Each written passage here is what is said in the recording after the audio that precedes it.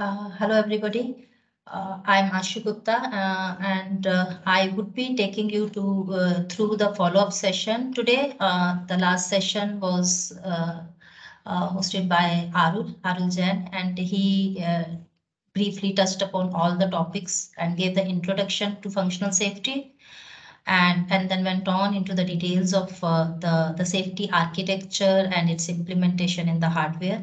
What are the things that are taken care in the hardware design and all that. I will take a follow-up session and try to connect it from where he left.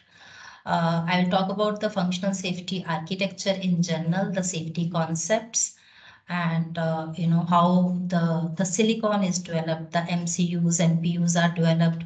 What are the different aspects which are supposed to be taken care? Why some safety mechanisms are there? Why safety is important? In the life cycle of the silicon, where what safety mechanisms would be provided, and what is it that could be expected from the integration environment? What is it that could be expected from the software?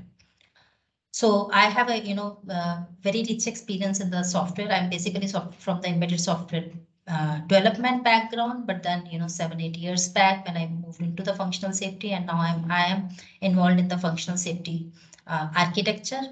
So that's how I can I will be able to take you through what is done in the safety architecture.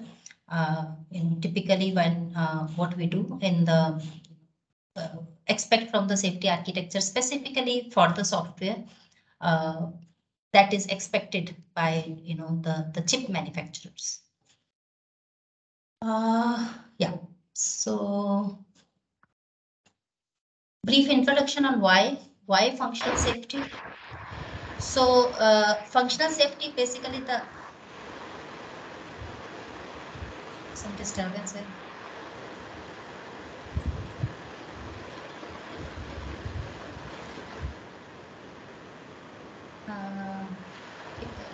Everybody can please go on mute. There's some. Yeah, thanks. Okay. So while I go through the slides, please, interrupt me anytime during the presentation. Let this it be more interactive. So anytime you have your questions, please do interrupt me and ask your questions. So so that it is really beneficial for everybody here. It's worth spending the time for people. Okay, so functional safety is basically the absence of unreasonable risk due to the hazards caused by malfunctioning behavior of electric and electronic systems. So, now these days, in the car, in the automobiles, typically the amount of electronics parts has increased so much, and because of such increase in the complexity, more and more electronic parts in the cars, and then more and more software running in that. There could be bugs in the software, and there could be the faults in the hardware. So because of that, the electronic parts typically could misbehave. They could behave not as per the specifications. So when due to these faults there is a malfunctioning, it causes some hazards, and these hazards exposes people who are in the car to the risk of life, or risk of some severe injuries due to the accidents. So the functional safety, the purpose of all that we are doing for the functional safety, be it in our processes, be it in our architecture, everything is just to reduce the risk to the extent that the risk that is left is not really so unreasonable. So it is not really life-threatening, or it does not expose the people to very, very severe injuries.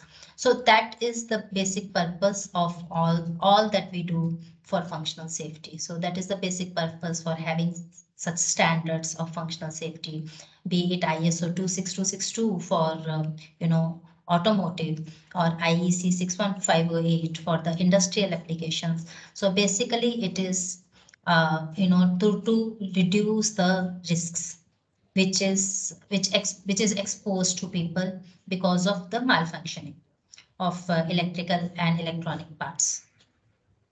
So more and more you demonstrate the freedom from negligence, more and more you reduce the liability. So as you keep going up in the functional safety that you provide into your systems, the matter of liability reduces. So that's how we just show the weight of functional safety into our systems. Okay, so this is what I am going to cover today.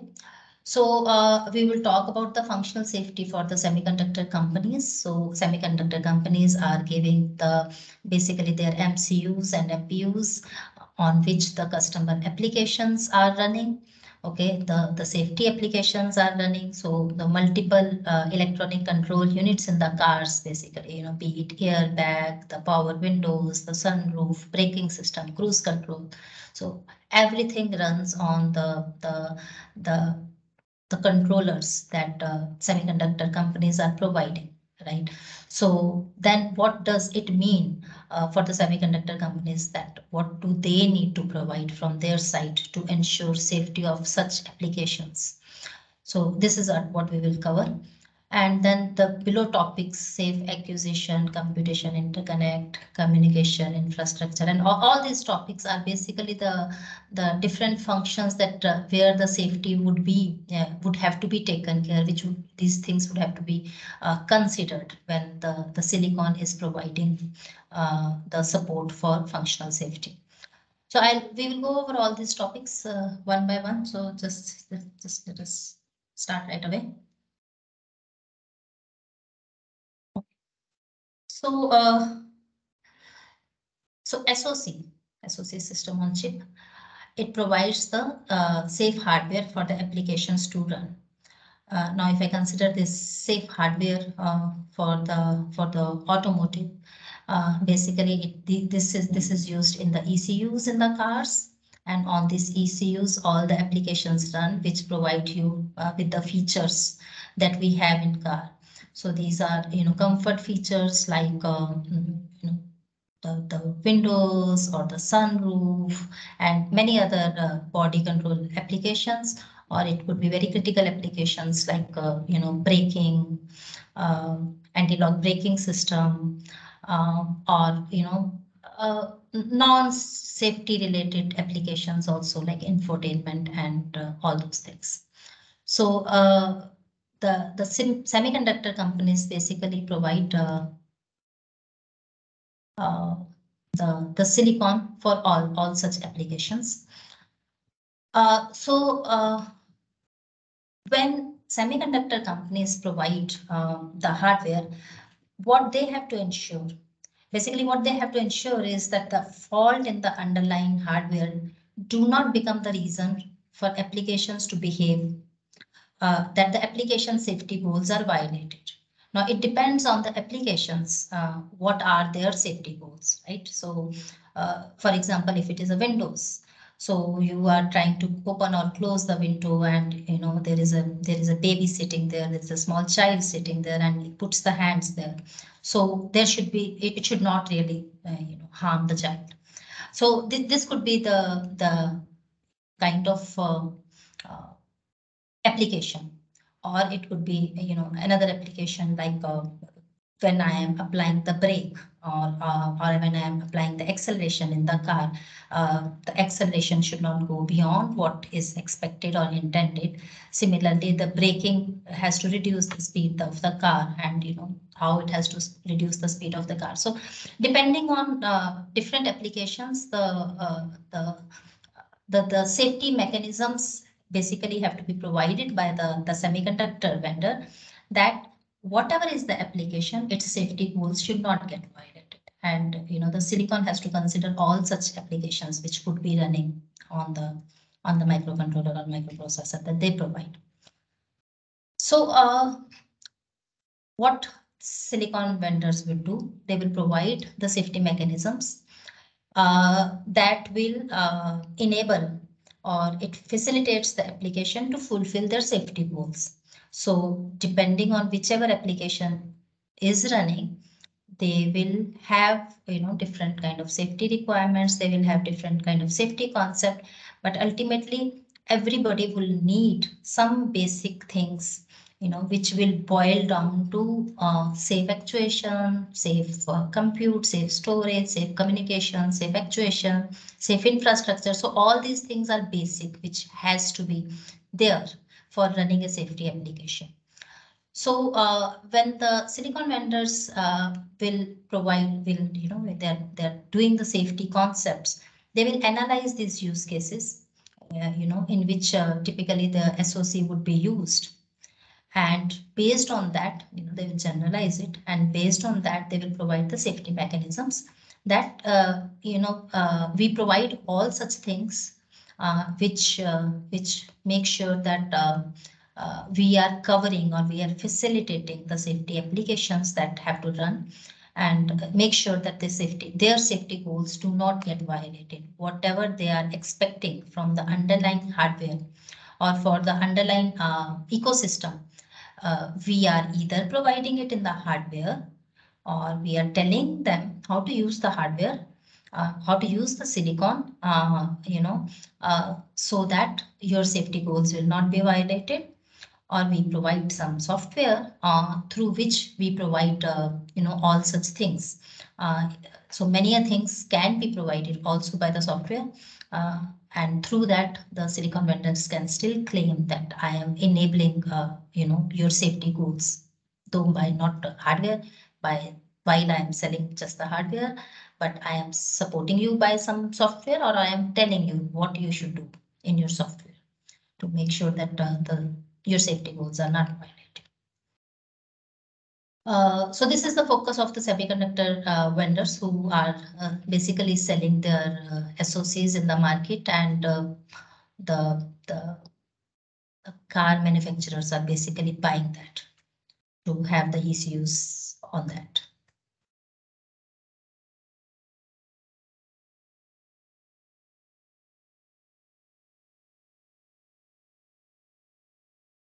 Okay.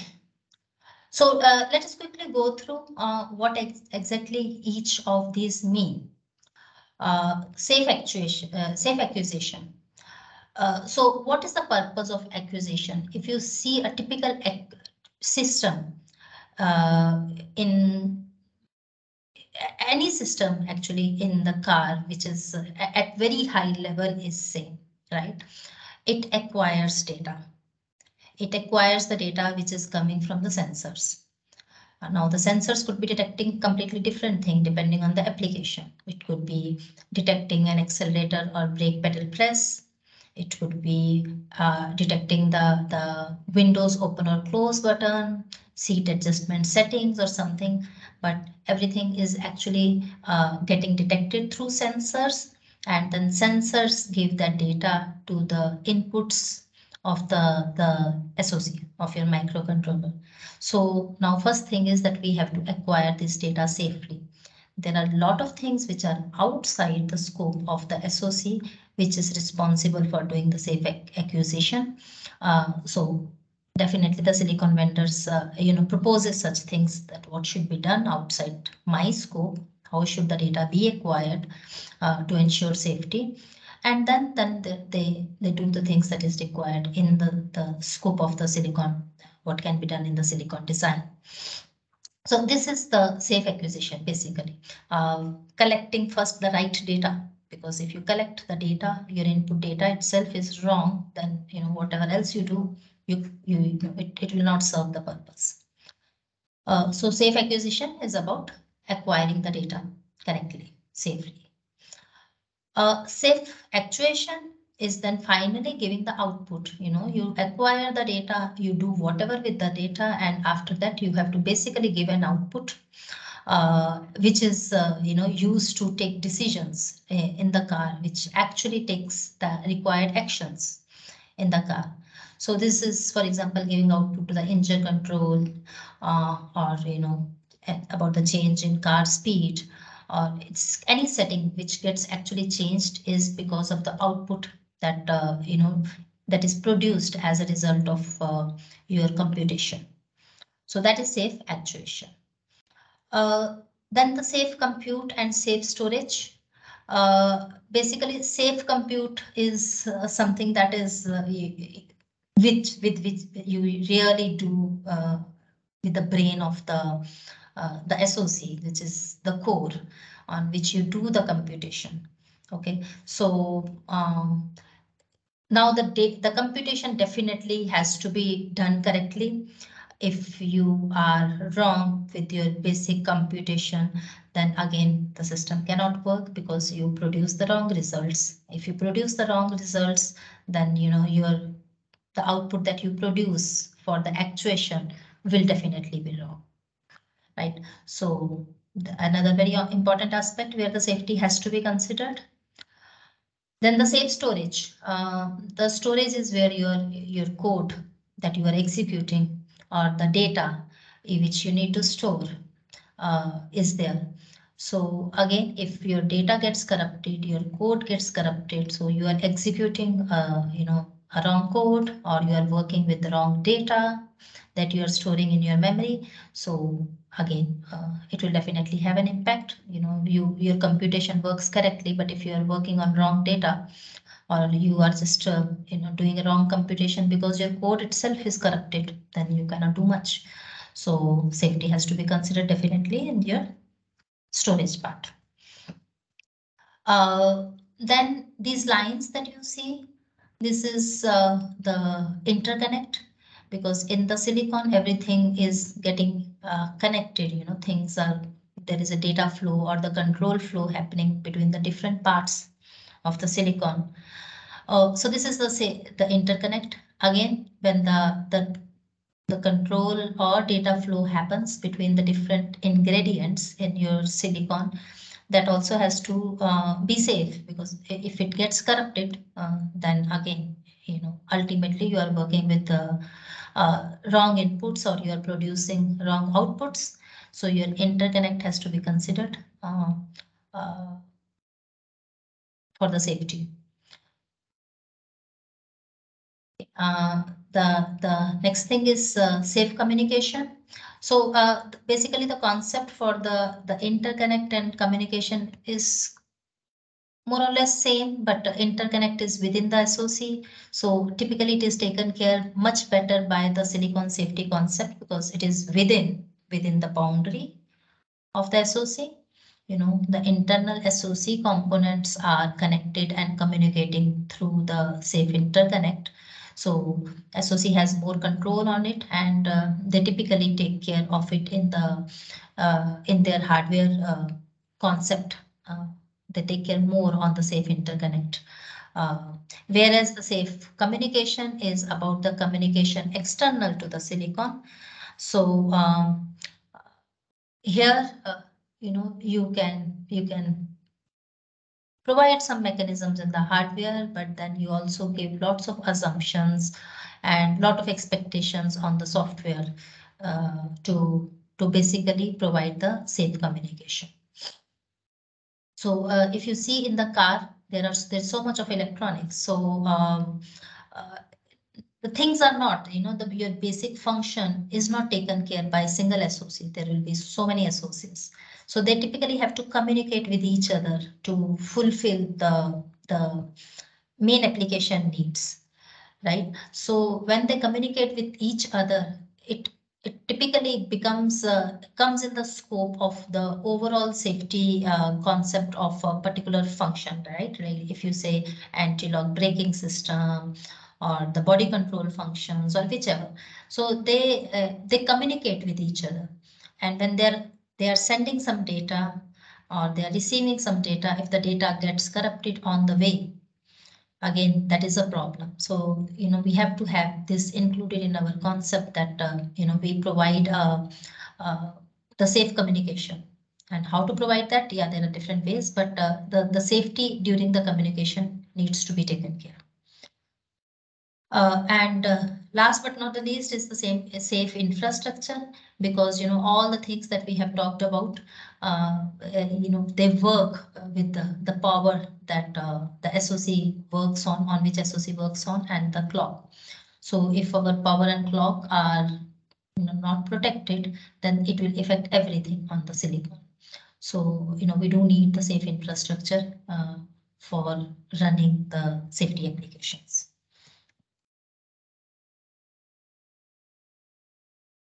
Okay. So when we talk about now safety in all these aspects, so how is it that we take care of safety in all these aspects? So basically, we provide safety mechanisms in different parts of the silicon for the different functions. So safety mechanisms ensure that the safety is guaranteed. So how safety is guaranteed, be it by detection or by prevention, the safety is guaranteed. So these safety mechanisms are implemented either in the hardware of the SoC. So there are lots of things which are provided in the hardware. It could be implemented by the software running on the cores of the SoC, or it gets implemented by the integration environment of the SoC. Okay, so when we say that this SoC has to be integrated in the ECU, we put different kinds of assumptions on the integration environment, and we tell that this must be done this way or that way. So those are the assumptions on the integration environment, and this is how the safety mechanisms get implemented. So typically, a mixed approach is used depending on where the silicon is used, its use cases. It can be decided that where what safety mechanism makes sense, where it is more efficient, where should we do this. So more can be given in the hardware, more must be given in the hardware, or in some cases, we can have the hardware bare minimum, very basic, and more can be done by the software. So such use cases are to be considered. The more and more you want very less support from the hardware, more bulky your silicon will be, because you will have to have all the safety mechanism implemented on the chip, and that means a lot more hardware, right? Lot more redundancy. So about the space that the silicon will use will be more. The power consumption will be more. So now this a rational approach has to be taken on what is that we have to have in silicon. So for this use case, we cannot have the software overheads, and we have to give more in silicon, whereas what other things we can definitely have in the software, and it is okay. So such things are this analysis is typically done during the safety concept. And what is being seen is that earlier we had more and more in the hardware, but the role of software is significantly increasing, and it has many benefits. It reduces the load on how much hardware can provide, or it must provide. It reduces the hardware complexity, so it reduces the die size. Okay, and it helps in the deployment of in the ECU power consumption. So space in the chip is very, very critical. So if the space on the chip by reduced hardware reduces, it reduces the power consumption. So that is how the software based mechanisms become, if they don't put unreasonable amount of overheads on the application. So such software based things can become very useful, basically, in implementing in having the safety concept done for the silicon. It also reduces the development time of the silicon, and thus the time to market for the product, because with the software it makes it more flexible. Things can be added later also. So we reduce the scope on what we provide in the silicon, helps helps reduce the burden on the hardware. It reduces the die size, it reduces the power consumption, and it also, reduces the time to market. It reduces the development time for the silicon, so you are able to go into the market earlier. And the flexibility, of course, is increased in the overall implementation of the safety concept, because there are some things which you can enhance, improve in the software even later. So this is the value add that comes by bringing more in the scope of software.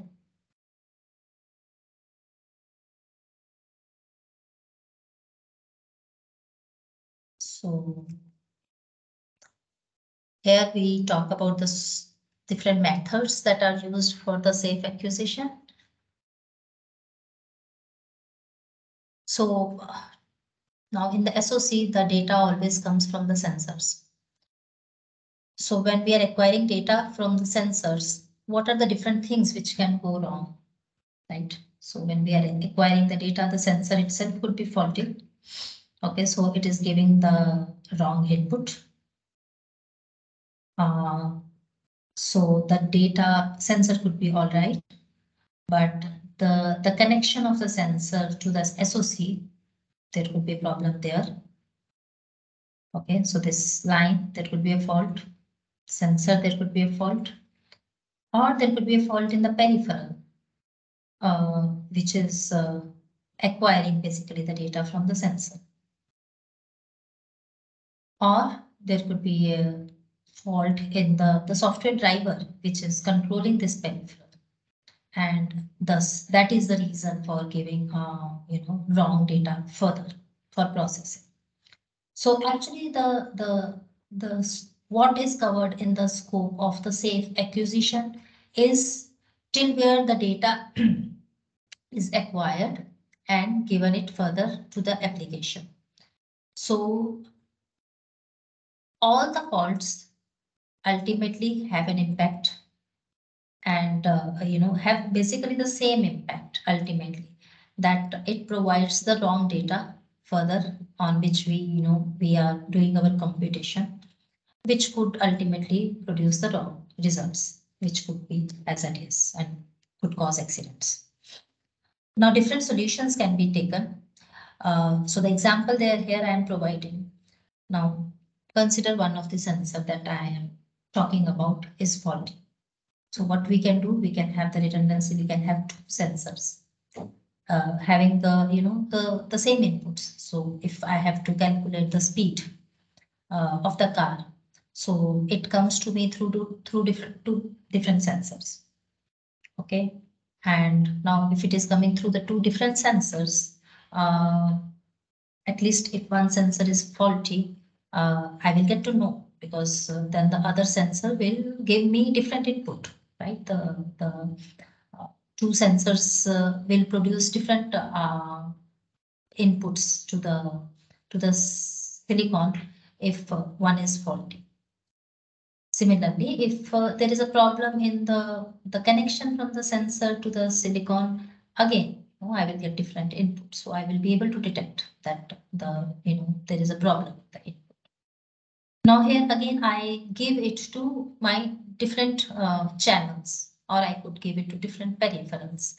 So basically within the silicon also, I am using a different path to be able to get the input from different sensors. So basically I am taking this redundant path to calculate the car speed. If input here to the sensor is car speed, but ultimately the speed of the car is same at any particular time, right? So if my car is running at 100 km per hour, ultimately if I am calculating the speed, I should get 100 km per hour. But if the input that is coming via this path and this path is different, that means there is some problem. So by bringing in this redundancy, I am able to get to know that there is a problem. So that is what I mean by the safe acquisition. Did we prevent the wrong acquisition here by having this kind of architecture? So this is the kind of things that we can have in the safety architecture, we can mention in the safety architecture. And what we can do is that in the silicon, we can enable such kind of architecture on the users of the silicon side. We want to make sure that we provide the support, but majority of the things here actually come in the scope of the users of silicon, which ensures that we are preventing the wrong acquisition of data.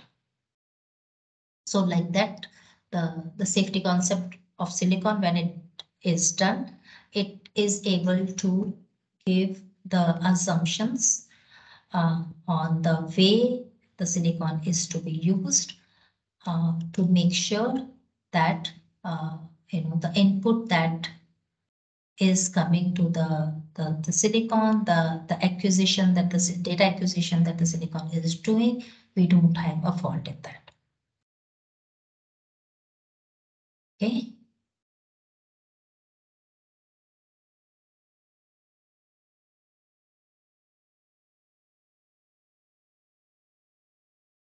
And when we do such propose such methods, right? We also have this.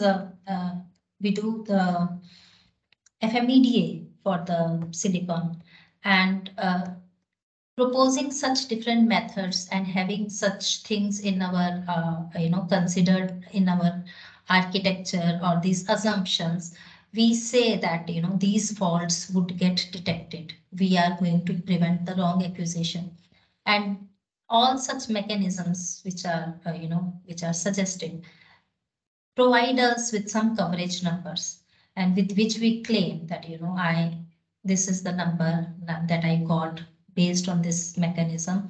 And so overall in the silicon, when we are following some standards, we are expected to have the coverage against uh, any faults, right? So I'm supposed to have a diagnostic coverage. So all such mechanisms add to my coverage numbers, which will help me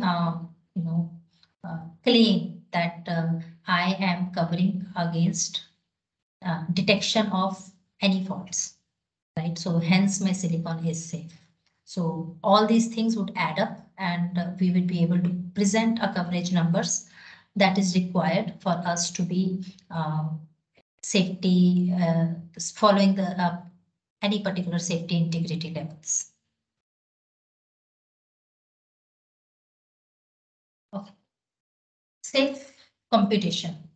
I think this is something that you would have seen in the previous session also, and I'll just quickly have a go over that topic again on the log step. For the safe compute, the most commonly used mechanism is lockstep. So what is meant by lockstep is that you have a main core, and then you have a shadow core, or you have a locked core. So if you are doing a computation on the main core, the same computation also gets repeated or duplicated on the locked core. So if you are doing, say, 3 plus 2, we are doing an addition. So your main core produces the result of 3 plus 2, 5. Then your locked core, shadow core, is also supposed to give the same result, 3 plus 2, 5. Okay, and so in the lockstep, then if the same result should be produced by both the entities. And if the same result is not produced by both the entities, that means that there is a problem in your code. So we don't know what is the output result it should be, but we do know that for the same input, the output has to be same. And if it does not match, that means there is a problem. So this is typically a mechanism. It is called lockstep. Okay, so you have main core and the shadow core, and everything gets executed both on the main and the shadow. So this is a hardware-based safety mechanism that we duplicate the code. Now, in addition to this, there are a lot of focus on more innovative software-based methods for the safety in compute, and avoiding lockstep. So industry has not been really very successful to claim the same amount of coverage that we get from lockstep, but things are coming. One is the software-based self-test library, which is again very common, but it has its own issues. Here, you basically can run the tests of core, and they are run periodically during the runtime. And if there is a fault, if there is a permanent fault in the core, it will get detected. But it does not provide the same level of fault detection coverage as lockstep. It can be used, but it can be used for the less integrity, safety integrity level. So it does not provide the same coverage. Other methods are like software-based lockstep. So here the philosophy is basically same as lockstep, because here also you do sort of duplication.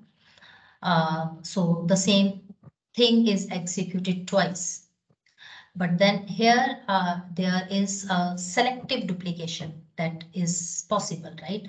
Because in the hardware lockstep, the selective duplication is not possible. You are basically having two ports, which is hardwired.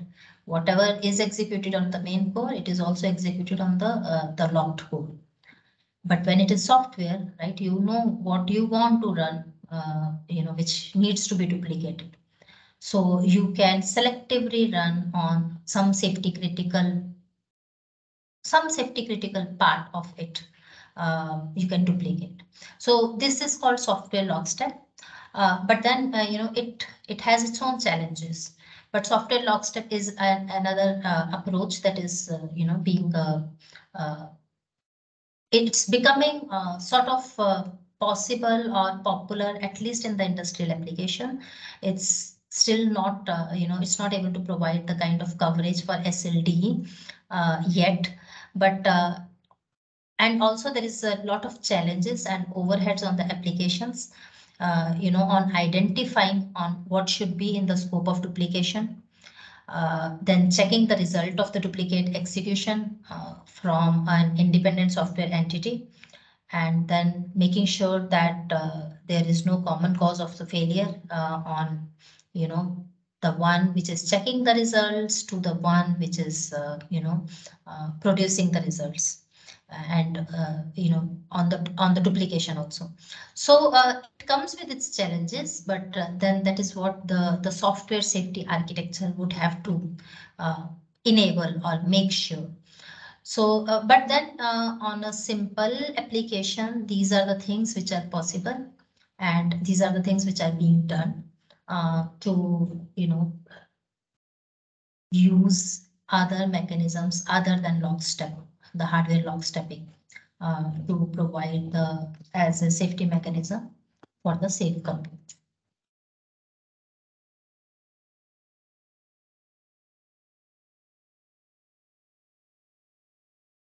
Next is the safe interconnect. So here, when the software is running on the silicon on its core, so it accesses the data through memory. The core is accessing the data, and that also happens through the interconnect. So there are multiple paths in the silicon that come in the safety related control and data flow. So you have memory to core accesses, you have the peripherals, and if we do not have the mechanisms put to on the data which is traveling over the interconnect, then it can get corrupted. So then we are working on the corrupt data. So then what is it that would be done, or how the safety would be guaranteed, or the faults in the interconnect would get covered. So when we develop the silicon, the control and data flow is analyzed. Different parts of the silicons will be modeled, and what is the data flow and the control flow between those parts, that would be modeled. Okay, and then it would be seen that what makes sense from this to this, say if there is a control or data flow, and I do not want the corruption to happen. I do not want any other mechanism where the application has to take care of anything.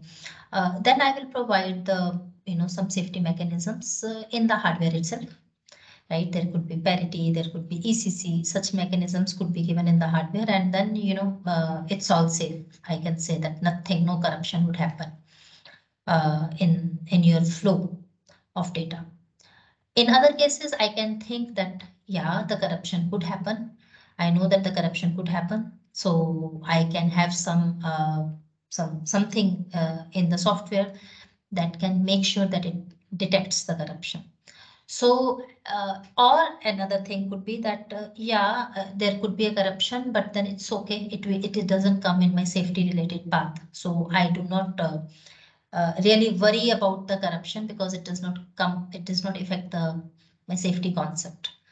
So in such cases, then again, that part of the interconnect can be considered non-safety related, and we do not bring any safety mechanisms in that part.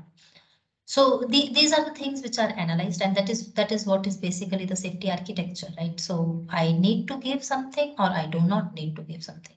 If I need to give something, which is the most appropriate way that how I should implement that. I should implement it in the hardware or I should implement it in the software. So these are all the things which are taken care, and accordingly the mechanisms are architected in the appropriate life cycle.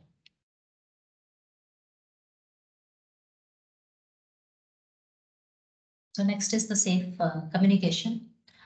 So the communication outside the SoC happens through the cables and wires external to the chip.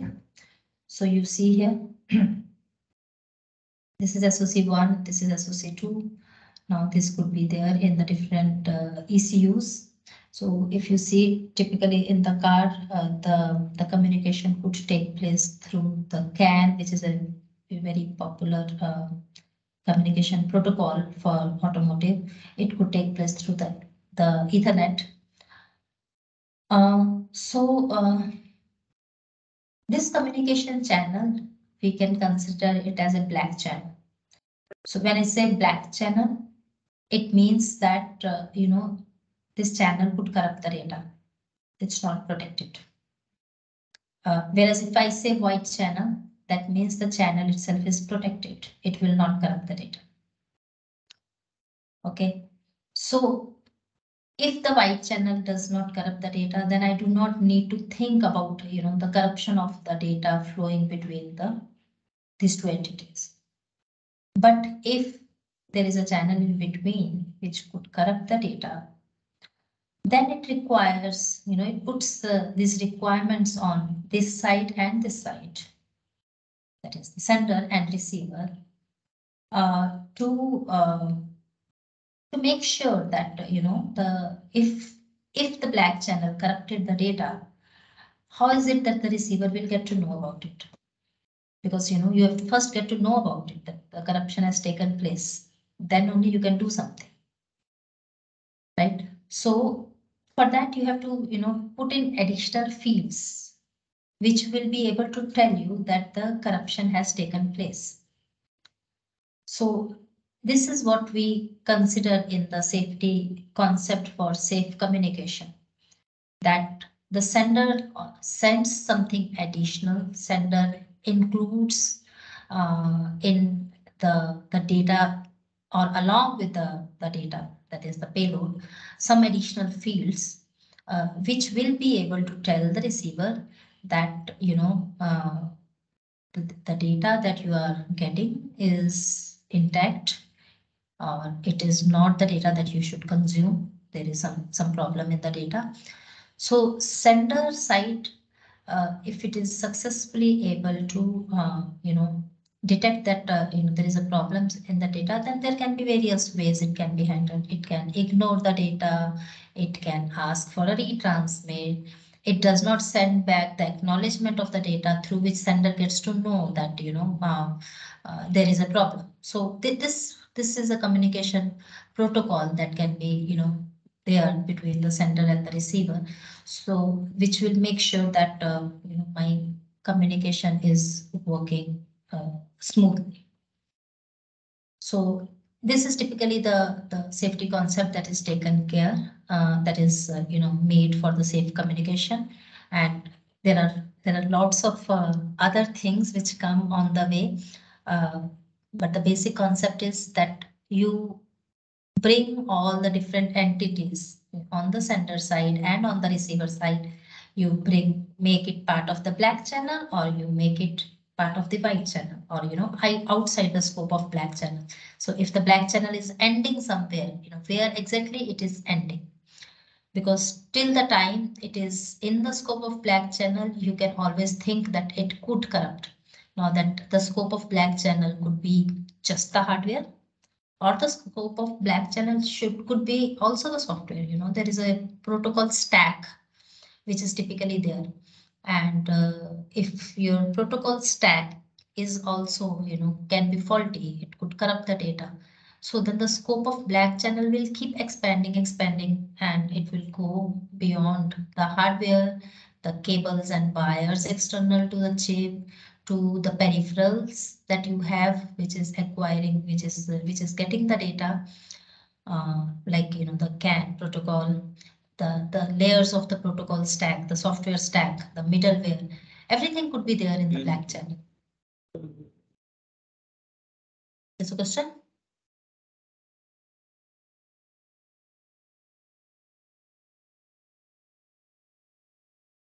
Okay, so everything could be there as part of the black channel, and then as you move from black channel to the white channel, that is where you start, extracting these fields like checksum, frame counter, sender receiver IDs, and then you find out, it could get corrupted wherever in the software layers or in the hardware.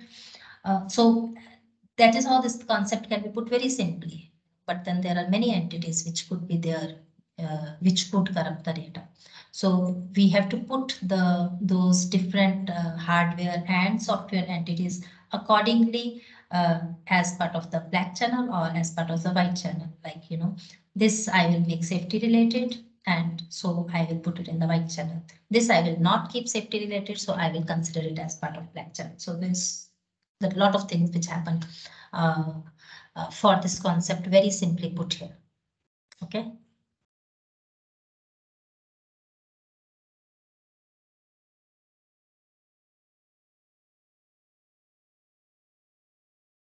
Safe infrastructure. So voltage and clock. These are the basic infrastructure that the SoC needs to work. So the safe functioning of these are provided by the hardware using clocks and voltage monitors. So you consider that there is a voltage source, it provides the supply voltage, and then there could also be the voltage monitors, which monitors that supply voltage. Okay, so this voltage monitor ensures, so voltage monitor is the safety mechanism which ensures that the supply is good enough. There is no fault in the supply. Similarly, there are clock monitors. Now there are clock sources, right? In the SoC, there are different things which works on different clock. So if there is one main clock source, it goes through multiple dividers, because something in the silicon works at some clock, something works at reduced clock. So there is a clock network in the silicon, right? So then dividers. So at the leaf, some IP in the silicon is working. So then effectively there are multiple clocks basically, which are driving the different parts of the silicon. So you can consider these are the different clocks coming, right? And then these are the different clocks being given and as the input to the different clock monitors. There are different monitors. So with these clock monitors again are the safety mechanisms for the clock. So these two here are shown as the hardware safety mechanism. So additionally, the concept always also uses the something external to the silicon, which monitors the SoC. So this is the external watchdog. Okay. Now there are many dependent failures, right? Which could happen, and we do not always consider the safety mechanisms within the silicon enough, right? So we provide this additional assumption that there should be an external watchdog which should be monitoring my silicon. Okay, I will service it periodically from time to time, and if I don't service it, then this external watchdog should take the system to a safe state, considering that my silicon is faulty because I am not able to service it as I should have serviced it. So now this external safety mechanism also takes care of a fault in the voltage or in the clock, or also if the software misbehaves, if there are some systematic issues in the software, right, that there is a bug in the software. So in case of such misbehaviors by the software, by some bugs in the software, that also gets detected. So this is again a more sophisticated protocol that we have, uh, which we typically use for serving the external watchdog. These are more sophisticated watchdogs, which are, just not, they don't detect only the delayed response, like, watchdog is just watching that I should be serviced periodically within this time. But it also detects that early servicing, so windowed watchdog. So I should be serviced in this window. So both early and delayed thing gets executed. And they are intelligent watchdogs. They expect uh, to be serviced with some values, right? And if you service the watchdog with a wrong value at wrong time, everything gets detected. So through this, you can monitor the program flow of your software. So the program flow of the software, when you start, detecting a change, so you have to first have a statically defined program flow, very static, because whatever you are sending to the watchdog and you have defined it statically. Basically, you program your watchdog that this would be the value with which the silicon is going to service. So basically, then you have to define that static flow. And if you are servicing the watchdog with a different program flow value, that means it is going to give the, consider silicon as faulty. So that such things are able to detect, such mechanisms are able to detect a wide range of failures in the on the silicon side. So if your voltage is faulty, it could affect your program flow, or it could affect the way you are going to service your watchdog, early or delayed. Similarly, even if your clock is faulty, again, it will affect your program flow. If there is a problem in your software and the software is misbehaving, and if you have modeled that, you have factored in this misbehavior, to be reflected in your program flow, then this also will give the different value to the external watchdog, and it will service the watchdog with the wrong value. And that's how the watchdog will be able to detect it. So the such intelligent program flow monitoring with such external watchdogs is a mechanism which gives you coverage for variety of things. Okay, so that's why this is also a very common additional safety mechanism which the silicon vendors always consider in addition to all other safety mechanisms that we give, because it gives the coverage against various other parts.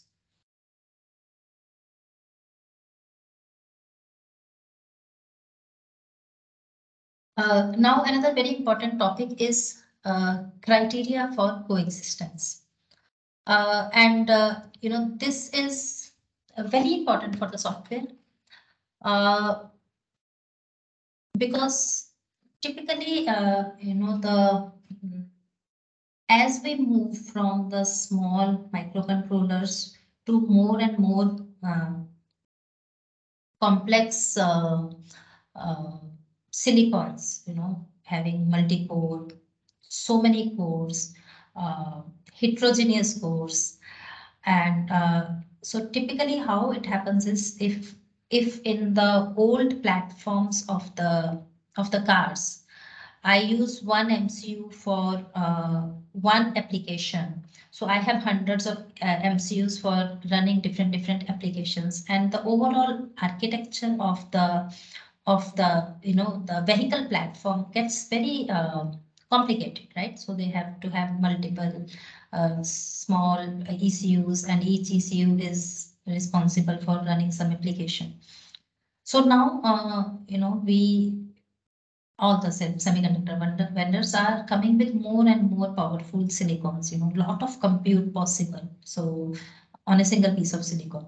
So that means what, the customers in their vehicle platform, vehicle architecture also, converge on running many applications on a single piece of silicon, right? So when they run many applications, that means that some of it is safety related, very safety critical, like your braking system, your ADAS, advanced driver assistance systems, something that caters to autonomous driving, the driverless cars. And at the same time, something which is not that much safety related, like your uh, power windows, your sunroof system, and such things, to something which is not at all safety relevant, like your infotainment systems and all. Okay, so now if there were different MCUs taking care, running different such applications, then the criteria for coexistence is really not so critical, because everything is running separately. It is just separate by the very nature of it, the way the overall vehicle platform is. But consider when all these things have to run on a single piece of silicon. I have some 10 cores on the single silicon that I'm providing. So then multiple applications are running all together from a single piece of silicon.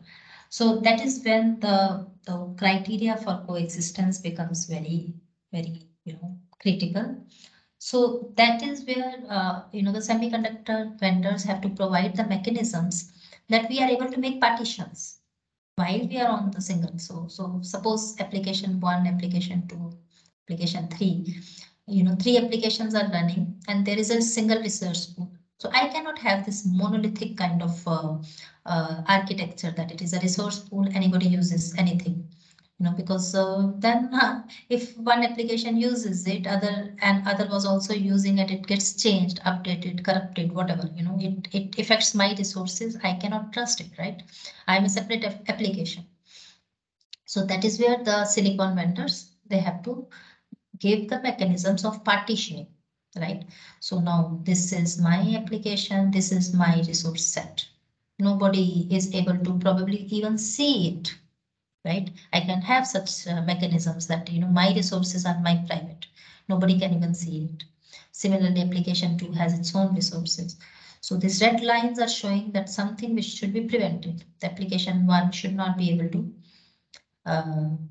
use or see or at least write into my resources. So it just depends on now, what are the kind of constraints or limitations we want to put. We want to let it read, or but not write, or we do not even want to let it read. So both the mechanisms, such mechanisms have to be provided, where we say we are okay to read for the other to read, or we are not okay for the other to even see my data. It's completely private.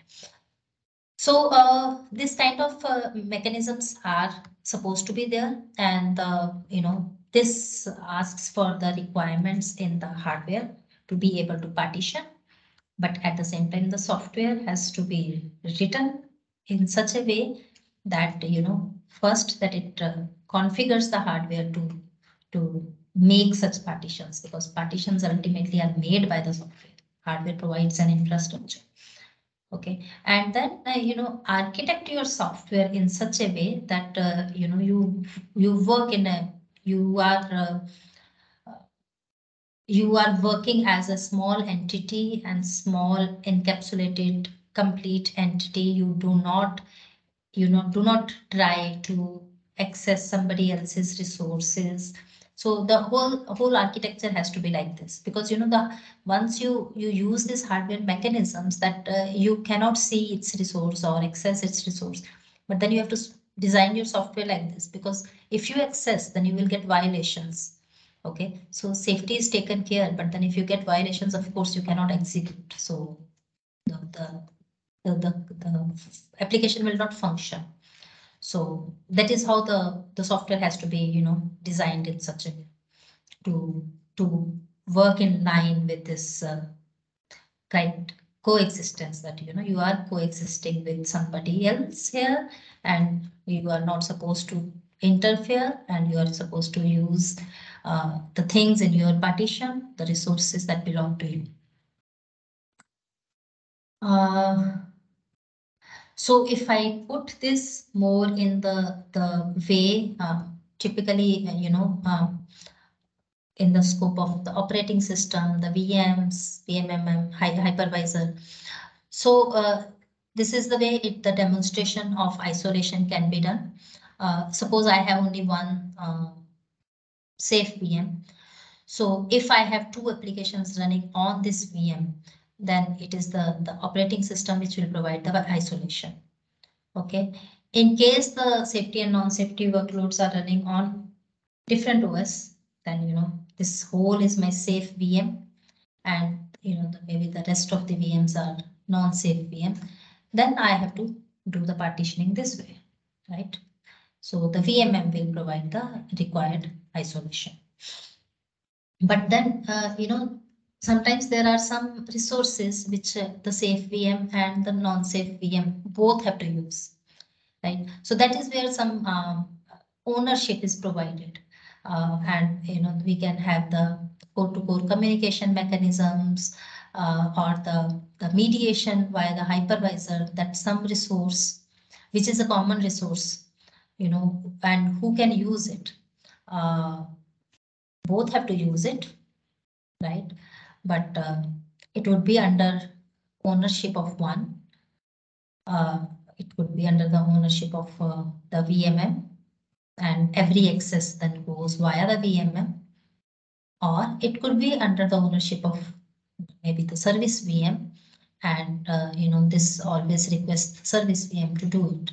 So such partitioning, such architecture is defined on what is the resource, who has to use it, who has to predominantly use it, and then if the resource is that particular entity who has to predominantly use that resource is made the master of that resource, owner of that resource, and the others always go and request that entity.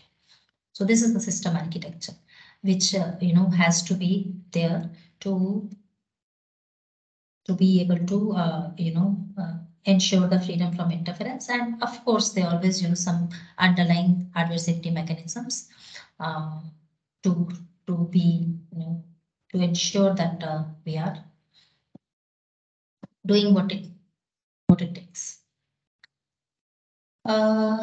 Lastly, I'll talk about the safety management. So this is a slide from the standards. ISO 26262 is the functional safety standards for the automotive, and there are different parts for these standards, right? The safety management, then the product development at the system level, where we do the functional safety concepts. So the safety management is the part 2. Product development at the system level, here we define the safety concept, right? And the part 5 and the part 6 are the hardware development and the software development respectively. Okay, then there are the supporting processes, the safety analysis, and rest of the things. So these are things very, very important.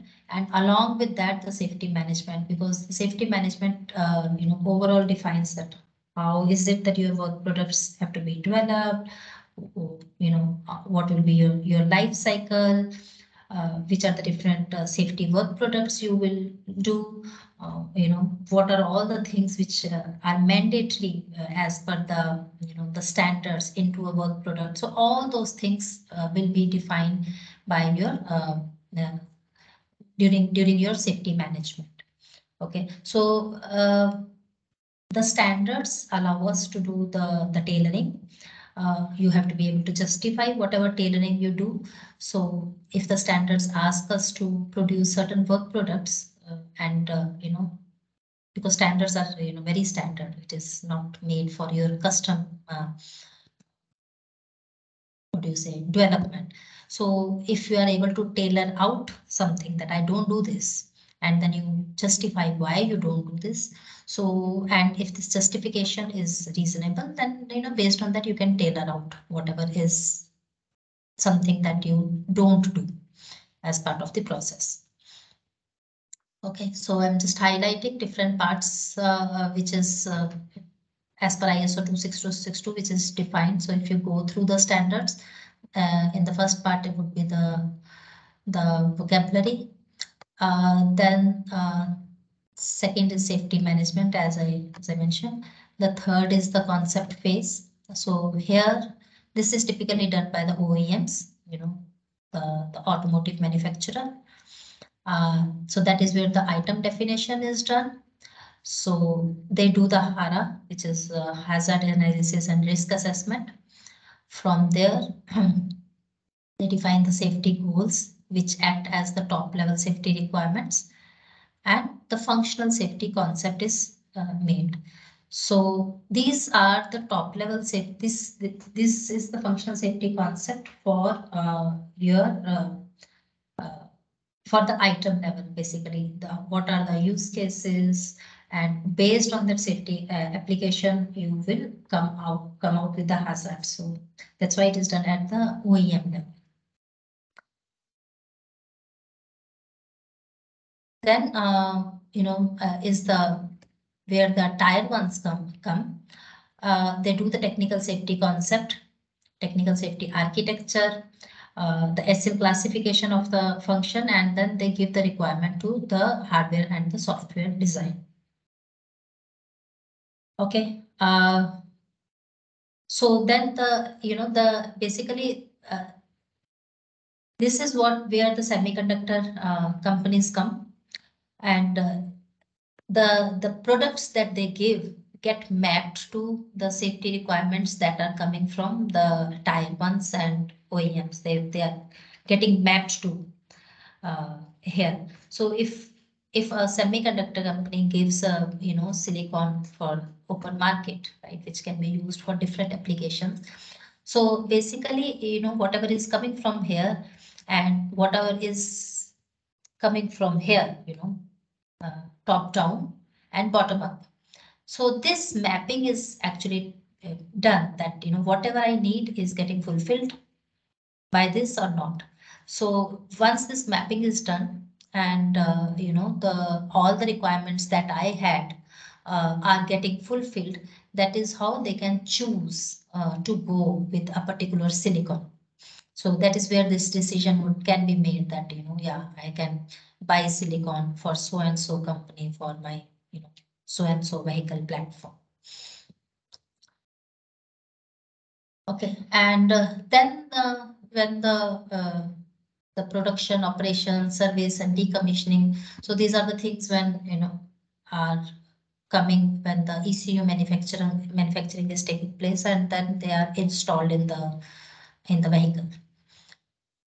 So these are all the things which are coming from the safety standards. ISO 26262 is the safety standards which are followed by for the automotive, and all the things are ensured by the quality process. The life cycle is followed, and the life cycle the safety, the audits and all the quality audits will be able to make sure that the everything is as per the the organization's quality within the organization's quality checklist. So now, if you see hardware and the software, so both the things are, what we call is SCOC, safety element out of context. So the hardware component is developed as one SCOC and the software components could be developed as another SCOC. So the reason we are calling it safety element out of context is because, the OEM is doing their safety analysis and coming up with the safety goals. Then tier ones are, going ECU wise and giving the requirements to the hardware and software. But the semiconductor vendors are making their, they are developing their silicon uh, totally out of context of this. So we make our silicons, and then some semiconductor companies after that decide that we could use this. So the development of silicon is happening out of context. They consider the use cases, they consider how it could be used to be able to give the mechanisms, underlying mechanisms, to make sure that when the OEMs or tier one companies are trying to map their safety requirements, they will be able to fulfill it through our silicon. But I am not, I am not developing my silicon in the context of those ECUs. They could be they could be developed out of context, but they could be found relevant, and they could integrate my silicon. So the whole development starts with some assumptions, how it would get integrated. So that is where the whole life cycle is started with the assumptions how the silicon would be used, and based on that the safety requirements are uh, initiated. That's why it is called the safety element out of context. And when this safety element out of context is done, then it also comes up with the assumptions that it puts on software to make sure that when my safety concept is complete in itself. Even though I am not giving all the mechanisms in the hardware, I depend on many things on the software. So that is where I am expecting, I am giving some requirements to the software. So if the silicon vendors do not develop it by themselves, then they can put it in assumptions, and some other software components which are again developed as SCOCs would be able to fulfill those requirements. So these are the two different life cycles, part 5 and part 6. Part 5 for hardware, part 6 for software.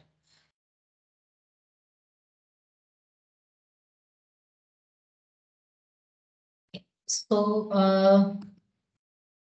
I briefly talk about safety at NXP.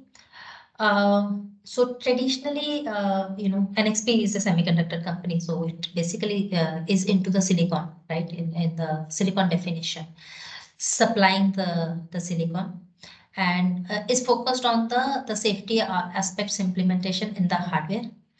But then, when we do the safety concept, we do a combined hardware and software safety concept, so that we ensure that whatever we expect from the software, those kind of requirements or the assumptions are also put in place, and we are considering this in our overall safety concept.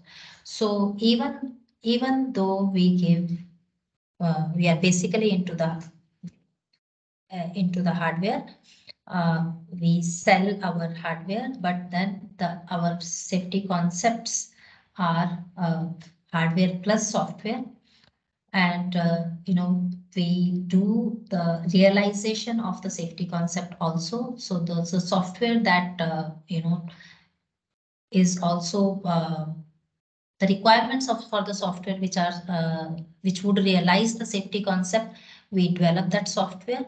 and support customers with that software. Some of the software is actually the software that the customers would buy, and some of the software is something that just to show the realization of the safety concept gets done as reference or the demo software by NXP. So we are completely involved in the realization of the safety concept through the hardware and the software. So, this needs a lot of efforts on the software side. So some of it production software and some of it the software solutions that we give, to realize the safety concept. Okay, so this is the last slide. I will just give a overall conclusion on what functional safety is and what is the purpose, what is it that I was trying to explain, and how is it that you can learn more about functional safety.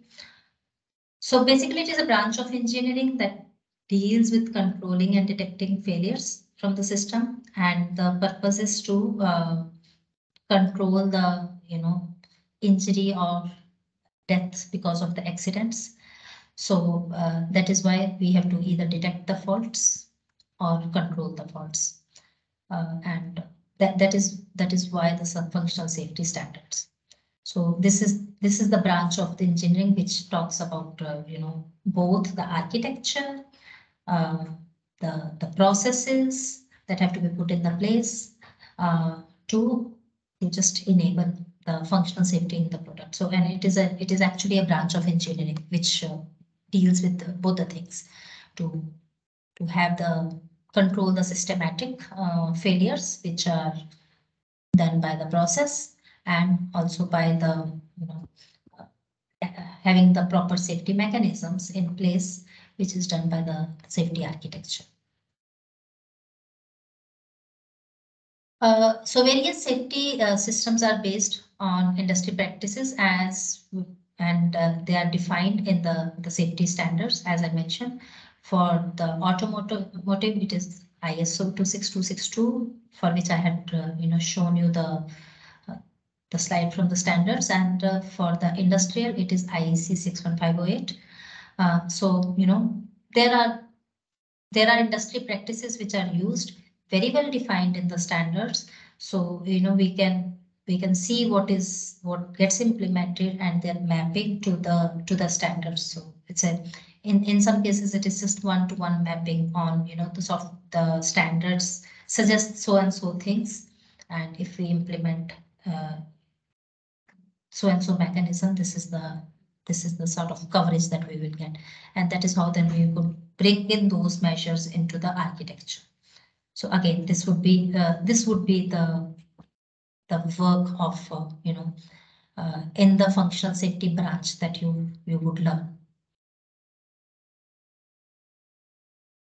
So automotive safety based on ISO 26262 covers the entire life cycle of automotive development, as I showed you in the previous slide. So it talks about starting from the safety management to the system level, part 2 safety management, to the system level, part 3, part 4, and then part 5 and part 6 hardware and software, and then some supporting processes like change management, configuration management, and the safety analysis, and then the commissioning, and all such things. So basically it covers the entire life cycle of the automotive. It covers the failures due to random as well as systematic, and these are both the things that have to be considered in designing a safe system. So for the systematic, it is the processes which have to be taken care, and for the random, again, it is safety architecture that has to be defined.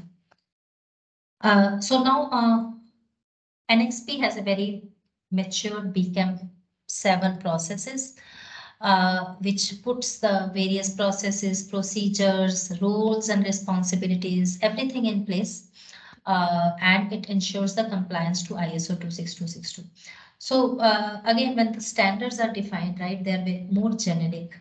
So to apply those standards into the specific work, right, in which you are involved, like we have OEMs, then we have Tier 1, and then we have semiconductor vendors. So for which part is would apply, then taking out that and tailoring it for what applies on the roles that I have in my scope. So BCAM 7 is the process which defines all this. It puts the roles and responsibilities. It defines the roles and responsibilities for the individuals in the organization, to fulfill to ensure the compliance. Okay, so it is an evolving branch of engineering, and the applications like ADAS, automotive electrification, connectivity, with the growing electronics in the car, this branch is becoming more and more important, and it is very evolving branch of engineering because the complexity in the complexity in being autonomous, it keeps getting increased. So we are talking about autonomous cars, the driverless vehicles. So there is so much of electronics that car has to decide everything on its own. There is no driver, there is no human brain there to decide. So it becomes so intelligent to replace a human mind. So that is where functional safety is becoming so important, because whom to blame when wrong decisions are made. Similarly, even in the industrial applications, more and more is being done by robotics and all that. So more automation is taking place. Again, the things are being done by electronics there.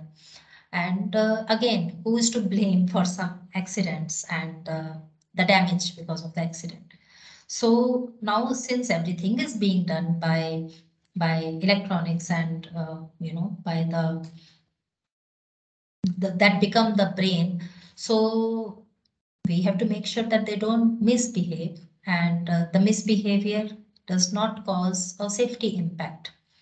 So functional safety is that branch which deals on if there is a misbehavior because you have developed you have done a buggy design, or because there is a fault in the hardware which a random fault in the hardware which this does not get detected. So this is a branch which deals in this, and as of now there is a very limited education in this field. I don't think there is in academia there is a very limited exposure to this branch.